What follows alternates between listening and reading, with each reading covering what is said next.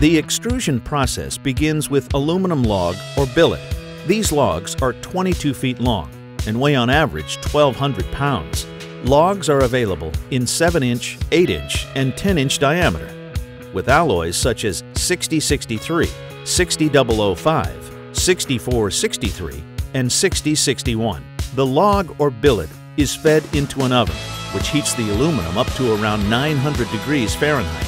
This brings the billet to a plastic state, where it is malleable under extreme pressures, but not molten. The log exits the oven and is sheared to an extrudable length, usually about 30 inches depending on the shape being extruded. The hot 30-inch billet is fed to the extrusion presses by the extrusion loader. A large ram then pushes the billet into the container and applies as much as 3,000 tons of pressure, which squeezes the aluminum through the steel extrusion die. When the hot aluminum is forced through the extrusion die, the aluminum takes the shape of the profile in the steel die and exits as a long stock-length aluminum extrusion. The entire process is monitored with a digital readout, and all data is stored on servers, which are used to develop extrusion recipes for each specific profile.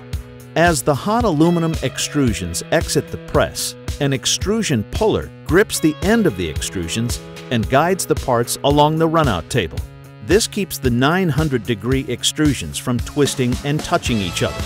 On the runout table, a series of fans will cool the parts to room temperature. At this point in the process, the aluminum extrusions are at a soft state, T4 temper. Post-artificial aging is used to reach harder tempers, such as T5 or T6 tempers.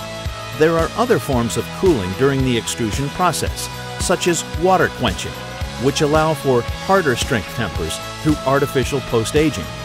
Once the aluminum is extruded to the 150-foot table stock length, each piece must be separated from the continuous extrusion process by cutting with special movable hot saws. After separation, the extrusions are transferred to the cooling table, where it is allowed to cool. As the aluminum extrusions cool, they shrink and distort. After the parts reach room temperature, the next process stretches the aluminum back to its non-distorted condition. The stretching operation is achieved by gripping the extrusion on both ends and stretching the aluminum approximately 3% of its total length. This straightens and brings all dimensions and tolerances into spec. Then, the parts travel to the finish saw, which will cut the long table-length extrusions into predetermined stock lengths, 20 feet or less. The extrusions are then loaded onto aging carts and are fed into an artificial age oven, which gives the parts a T5 or T6 temper hardness.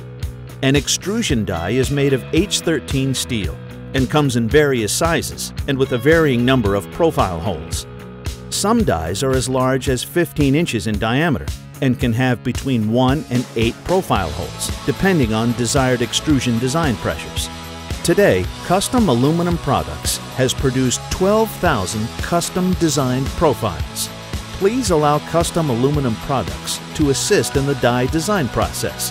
By working together, we believe we can reach the best possible design at the lowest cost to our customers.